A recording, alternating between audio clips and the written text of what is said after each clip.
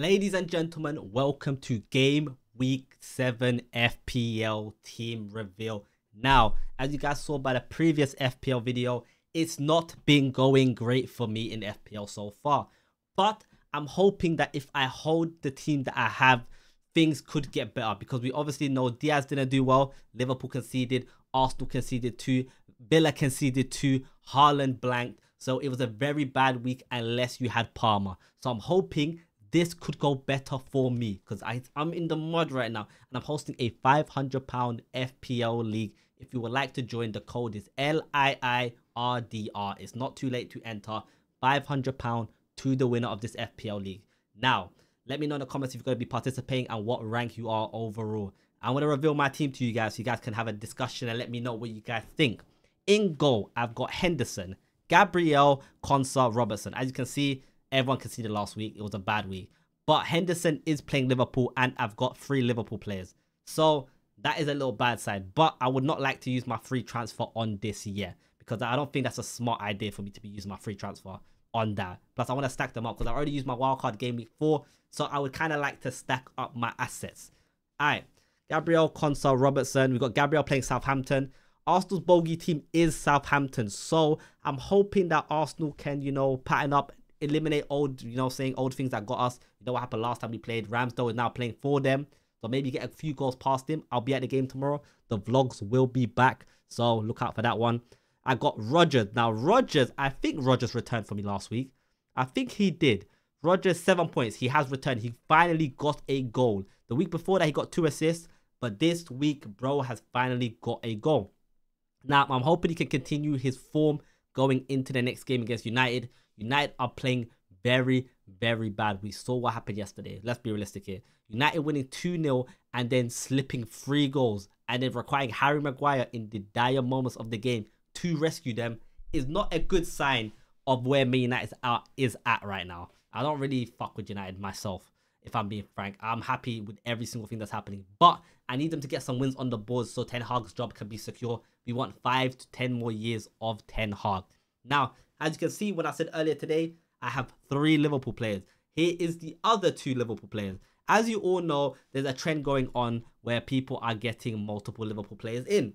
Of course, I've got Diaz and Salah. Now, Diaz has been doing very well. He's got 14, 15, 16. So he's got a lot of point returns. He's got returned 53 points in the space of 6 games, which is very, very good.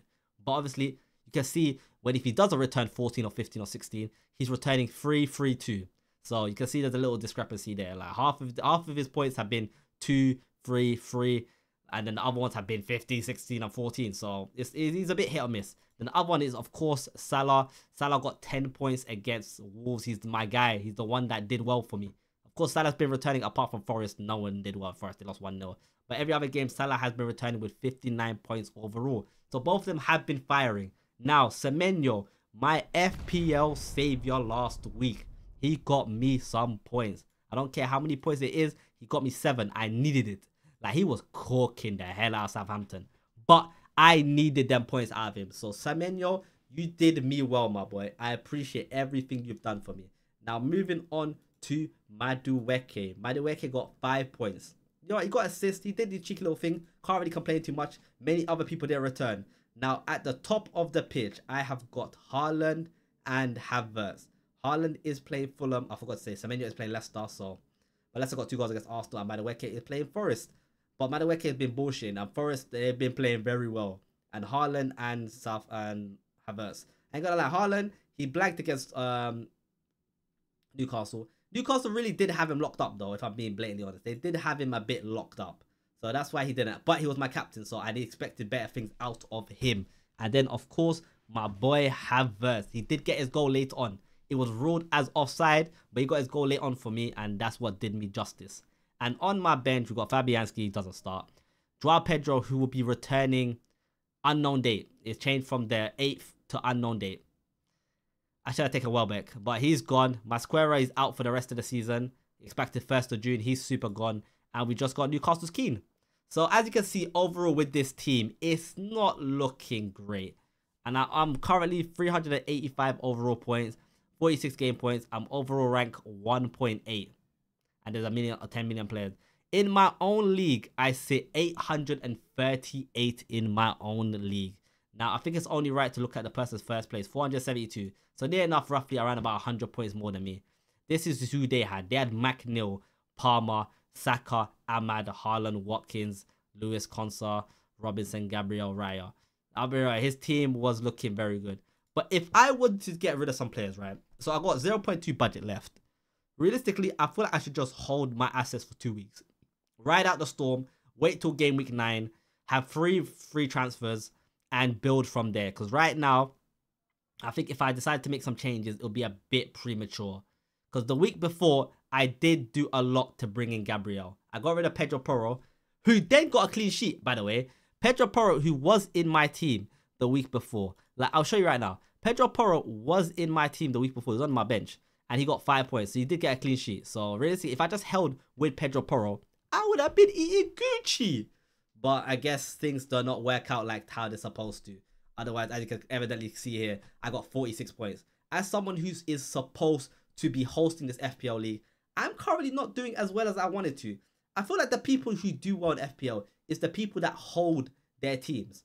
Like, right? I feel like if you hold the team that you have, make minimal changes. Don't make nothing drastic unless it's supposed to happen. Because me, I panicked in game week 4. I said, I'm not happy with my team. Made, boom, drastic changes. And they didn't work out for me. And ever since then, I've been declining further and further down in my own league.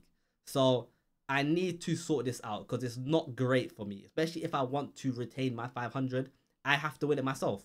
That's the only way I get to keep my money, is if I dominate this league and come first place. I'm 100 points away. Near enough, less than 100 points away. Like, I'm like, what? 90 points away from first place, but there's 1.8 people in this league. 1.8k people in this league. So I need to lock in and stop taking a piss and actually consider myself as a threat. Because right now, I don't know what's going to get me further in this place. I think Haaland against Fulham, he has to stay captain. There's no way I'm removing captaincy of Haaland, right? No way I'm removing captaincy of Haaland. If you guys have made any transfers yourselves, let me know what you guys think you guys would like to do with your team. Because I think my team, apart from Henderson in goal, everyone else I'm a bit more confident in. I think Villa will concede to United. Villa to United at home. I think Villa do them. Especially with the way Villa performed against Bayern. I think Villa will do them. Everyone else in this team, realistically, should be returning me points. Soon, Diaz will be leaving this team. And then upgrades will be made to the rest of the team. Because Diaz will go. Diaz is currently, what, 8.1 mil? Diaz will leave this team. Improvements will be made with the rest of the team. And I will use my money more effective and wisely. Because I'm happy with my back line. The attack I'm happy with. The midfield could use a bit more bolstering, I believe. But let me know your thoughts on my team. Hope you guys have enjoyed my FPL Game Week 7 team reveal. Let me know yours below in the comments. Hopefully you guys have a better week than I did previously. And all the best for the future, because this is where my run starts now. I take over this league and I win. This is the main thing I'm focusing on. This is all that matters.